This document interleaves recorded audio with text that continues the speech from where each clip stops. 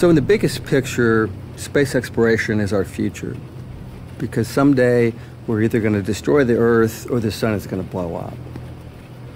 So our future as a human race is out there in the universe. Just like the early Europeans came over and discovered the Western world and so forth, it's our future to do that. The contributions we make are small steps along the way and a continuum, into the very distant future.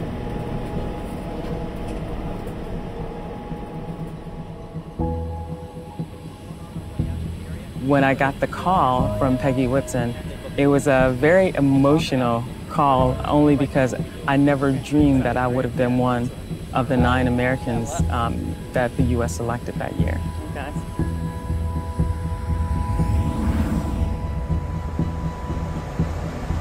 One of the nice things about our crew is that we have a common mission. And because we have this common mission, we can work together towards that goal.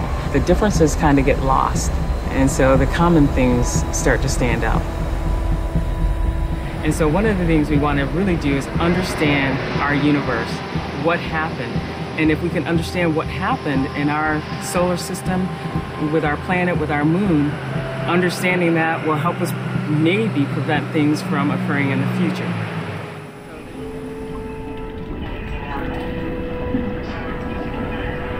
Space exploration is about opening your mind. And I think we all had this desire in us from the time we were little kids, is to find out what's over the next hill. We always want to go and explore.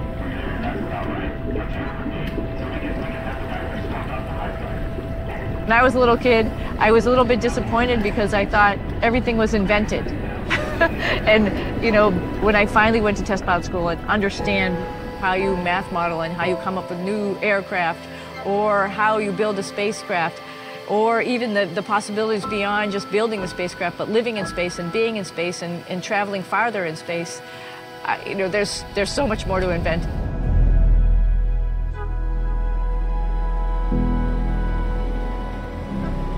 The pace of development is picking up, and the vision of getting to Mars is becoming real.